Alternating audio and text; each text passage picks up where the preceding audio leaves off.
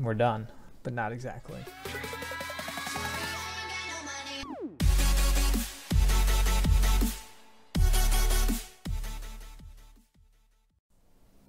Hey guys, it's Fiscon here with a video on how to download Steam Workshop Mods. I made one earlier that I'm going to leave up just in case the website comes up, but I'll put a note in there that it doesn't work and bring you to this video. And this one's a little more complicated, but I don't foresee it coming down anytime soon. So the first step is we got to download some software. It's called SteamCMD. So you're just going to paste the link that I have in the description. It'll bring you right here. If it brings you to the top, just scroll down a little. It's the first one, Windows, right here. And our magic link is right here. Download it, open the zip, put it in a file. You're going to extract it to a folder, anywhere. I put it on my desktop just for ease of access. Once you've done that, you don't need the zip anymore. Go ahead and open up your folder you named, whatever. Double click your Steam command and it's going to install a bunch of stuff. And it'll look quite familiar to those of you who actually still have Steam. Just give it a second, it shouldn't take too long. Alright. And as long as everything went just like how you saw it, we're good to go. You're going to type in login anonymous. It's going to any second now. Alright. There we go, we're in. So the next step, you need to look up what's called an app ID. And you do that by going to a website called steamdb.info. Once you get there, it's just a Steam database of all their games. You're going to go to the search one. You're going to type in Kenshi, search, or whatever game you're doing this for. You're going to look for app type game, make sure it's your game.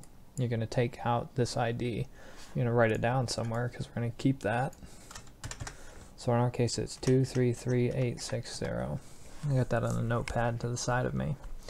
Now, the next step is to find the workshop ID of the item you want to download. So in this case, you just go to the workshop, scroll through, find what you want, recruit limit, tight, we want that. And you're on the website, you're on the page, and you look up here and there's this nice set of numbers. ID equals a bunch of numbers.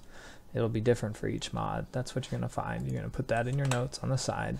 And then we're going to go back to this command prompt. Okay. And you're going to type in workshop download item, and then you put in the first number, which is the app ID, which represents the game, and the second number, which represents the mod of the game. Then you hit enter.